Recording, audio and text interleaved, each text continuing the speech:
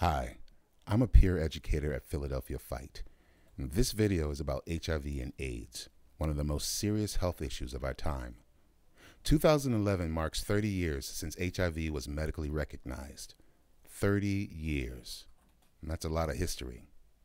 In that time, a lot of myths about HIV have been spread, and people have held on to some of them. Myth number one. It's not safe to live with or be around someone who has HIV. You never know how HIV is spread. What if you get it from hugging someone? Fact. We do know how HIV is spread. HIV transmission only happens if someone is exposed to infected semen or precum, vaginal fluids, blood, or breast milk. Between adults, HIV is most often transmitted through unprotected sex and shared needles. The AIDS Information Network confirms that you can't get HIV from sharing silverware or drinks, swimming in the same pool, holding hands, or from hugging or kissing someone with HIV. Myth number two.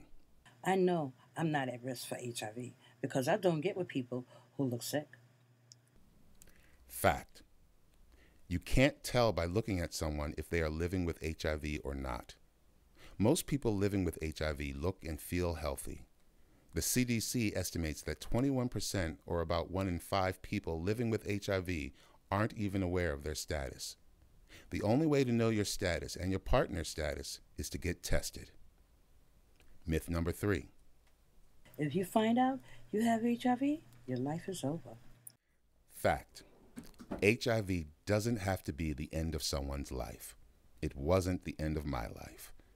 The medications that AIDS activists and researchers fought for worked very well at keeping the virus in check.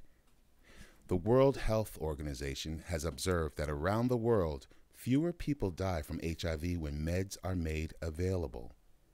Everyone around the world deserves access to HIV meds. What I'm trying to get across is, don't believe the myths. Learn the facts about HIV.